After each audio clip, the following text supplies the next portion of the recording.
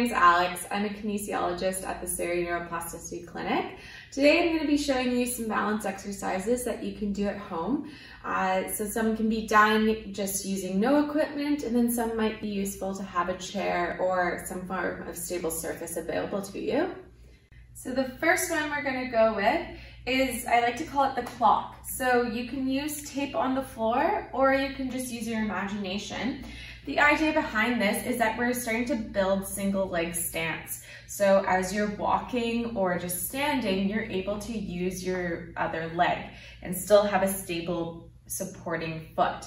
So what you're going to need here is you can either use a surface to hold onto you or challenge yourself and put your hands on your hips or arms out to the side. So starting here, we want to ground down through our supporting leg, and we're going to free up our other one to start to put in different directions. So to start, you can put your foot down fully to get more support. And then as you progress, you can start to leave this foot unweighted and lightly tap, come up, and lightly tap. The next progression to that would be to maybe keep your eyes looking ahead, or you're moving your head in the direction of which you're tapping. So if you're to be tapping forward, you look forward and tap your foot, bring it back. So you're going to go to the right, you look right, and bring it back. So this translates into when we're standing in the kitchen, let's say, and we need to go grab other objects, or maybe we need to take a step and we're still wanting to continue conversation. So that's one example of an exercise that you can do at home. Okay, so now for the second exercise, we're looking to do some balance work, which is going to be incorporated into walking. So in order for us to walk, we need to learn how to transfer our weight from heel to forefoot and then unweight our back foot. The way we do this is we're going to have a stable surface, so a bar or a countertop. What you're going to do is you're going to have one leg stepping forward and one behind. Now you can make this easier or harder for yourself. So if you have some difficulties with balance, you want to make sure that there's a wide space between both feet. So the further apart your feet are, the bigger base the support is. The narrower your feet are, kind of like a tightrope, that's going to make it a little more challenging. So to start, pick something about shoulder width apart, and you can always play around with the width afterwards. You want to make sure that one leg is forward and one leg is back. After that, we're going to bend our knees a bit to soften. So this engages our quads, and this also engages our glutes a little bit more. From here, we want to make sure that our chest is tall, our chin is just in line with our shoulders, and then we have our hand to support us. So as we go, we're going to start to shift our weight forward, coming onto the full front foot. Our back foot is going to become lifted, and then we're going to rock back. The front foot becomes elevated, and we're fully supported on this back leg. So we can go 10 times, rocking back and forth, and you want to maintain soft knees. After you've done that 10 times, you can switch your feet. And you'll find that you'll have one foot that feels stronger than the other, and that's really normal. So your strongest leg will feel most comfortable being in the back as opposed to being in the forward position. But you should still maintain forward hips, nice and square, soft knees, and make sure you keep your gaze upwards. So you want to feel the weight shifting. You shouldn't have to look down to ensure that your foot is going fully flat. So try that, 10 each side, and then play around with how far apart your feet are to make it a little easier or harder. Okay, so here's a third exercise that you can do. We're going to be practicing sitting to standing. And this translates into walking and balance in the way that we're going to build some better quad and glute strength. And this is also good for when you're at home needing to transfer from different surfaces or just getting up and going. So what you can start with is a nice stable chair. And you can have something in front of you, so maybe a countertop or a sofa, something that is going to stay put and that is easy to reach. The setup for this exercise is you want to scoot your bum close to the edge of the surface. You want to make sure that your feet are shoulder width apart and are nice and flat underneath you. From here, the cue that we like to give is nose over toes. So what that means is you're going to hinge at your hips to come forward, placing your weight through your foot and into your heels. Next, you can place your hands on the stable surface. You want to keep your gaze straight ahead.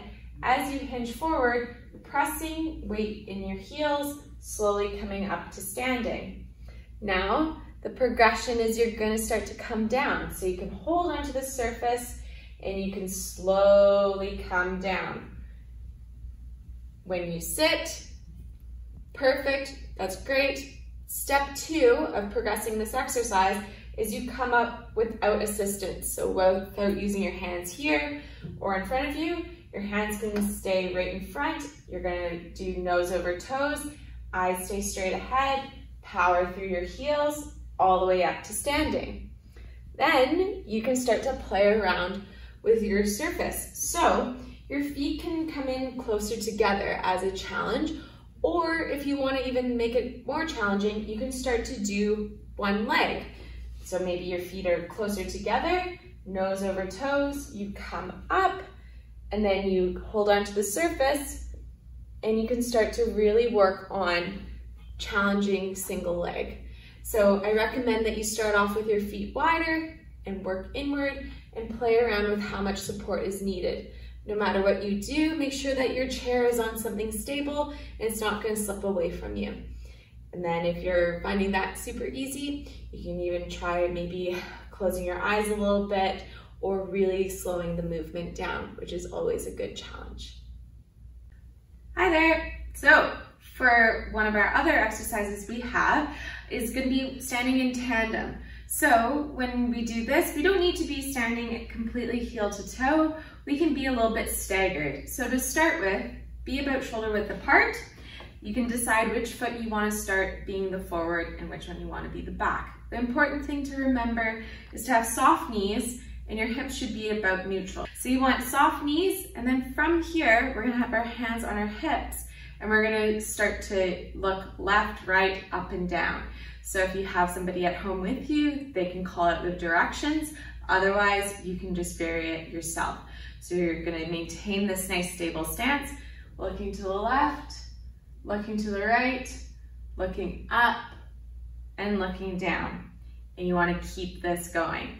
So to challenge yourself, you can increase the pace or have somebody call it out for you.